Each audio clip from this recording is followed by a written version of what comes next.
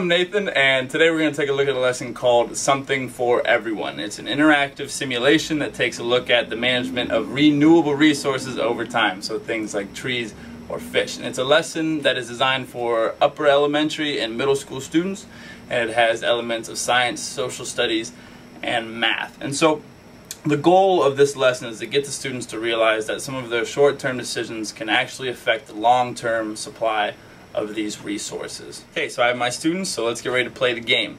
Now for this game, the resources are going to be represented by chips in the middle. And for this case, since we only have 5 students, we have 11 chips. But optimally, you want to play this game with about 10 to 15 students, so you're going to have more chips in the middle when you play. And also, you don't want the students to know that these chips actually represent the renewable resources. That's something that you want them to figure out as the game goes on. So, you want to tell them these 7 rules. Number 1, the chips belong to all of you. Okay? There's going to be rounds, and these rounds are going to be signified by music playing. When that music begins, that means the round begins. And when that round begins, you can grab as many chips as you like. Okay? Get 10 chips, trade that in for a piece of candy. Okay? When the music stops, that means the round is over. But if you grabbed a chip, there's no putting it back. Okay? Once you grabbed it, it's yours. Okay?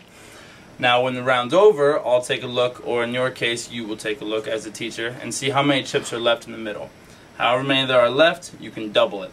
But there will never be more chips in the middle than there are at the beginning of the game. So in our case, 11 is the maximum amount of chips that there can be in the middle.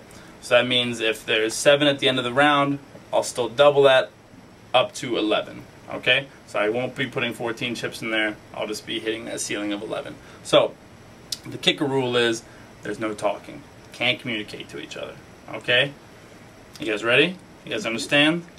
Let's start round 1.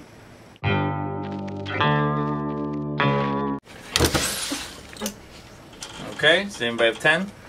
No. And there's none left in the middle, guys.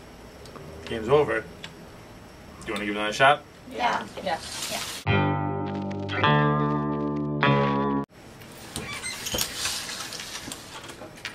Okay, anybody have 10?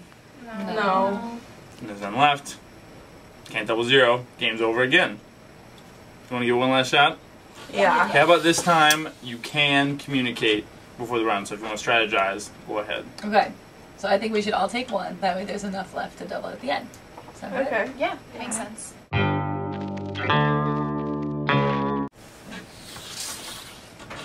Okay, anybody have 10? No. And there are 1, 2, 3, 4, 5, 6 left in the middle, so I'll put that back up to 11. And you can play as many rounds as you like, as long as there's chips left in the middle.